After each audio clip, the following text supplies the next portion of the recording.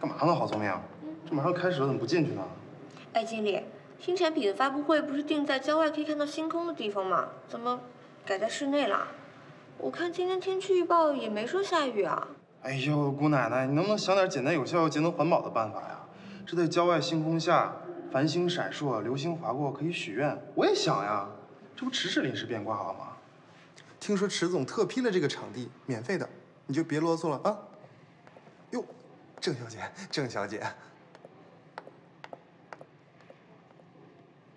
你这是又怎么得罪郑大小姐了？我觉得看你眼神不对呀。莫问实情，纯属躺枪。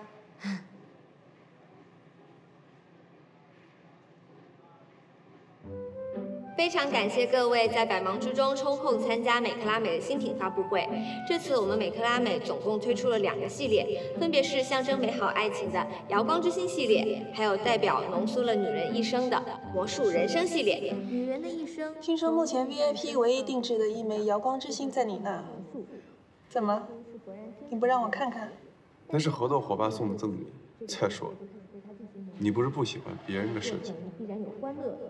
谁的设计无所谓，只要是你送的，我都喜欢。随手丢了。啊，那就好。戒指丢了无所谓，可千万别把自己的心丢了。这就是魔术人生系列。现在就请大家看一下大屏幕，谢谢。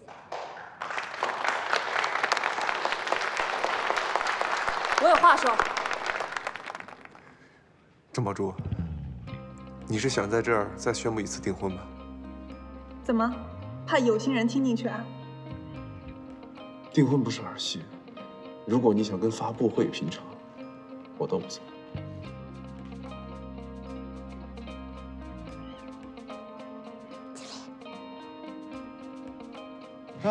今天莅临咱们发布会的还有池氏集团总裁池墨先生，以及著名设计师郑宝珠小姐，大家欢迎。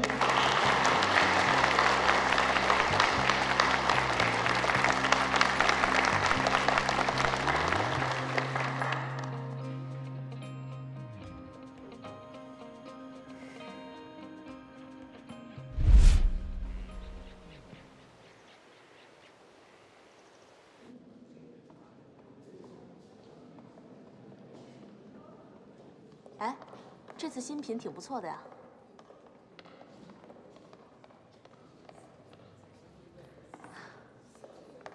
哎，池总，谢谢你来参加我们的新品发布会。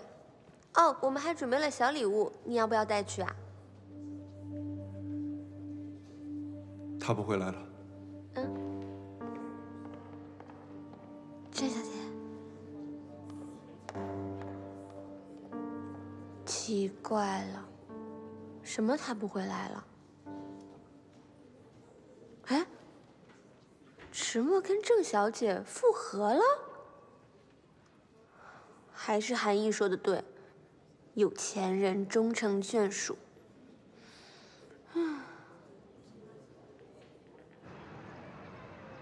恭喜郑小姐达成心愿，祝您和池先生长长久久，百年好合。废话少说，我这一次找你来是想让你出个主意。我总觉得池墨对郝聪明没有死心。那郑小姐的意思是？我想让那个郝聪明对池墨死心，彻底离开他。这个有点难办呀。钱不是问题。郝聪明是你的好闺蜜、好兄弟，朋友不是拿来出卖的。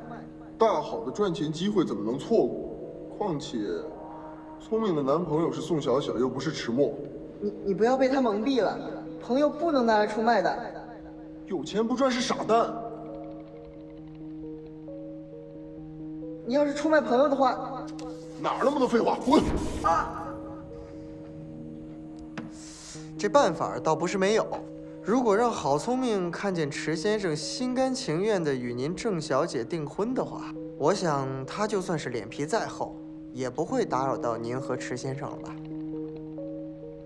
具体的我都想好了。新季度的钻石开发项目终于结束了，我终于回来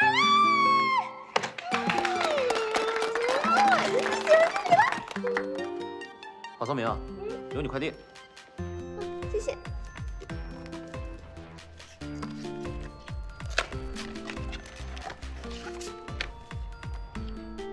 仲夏舞会，谁会这么好心给我一个舞会的邀请函？也没有寄件人姓名，难道是小小？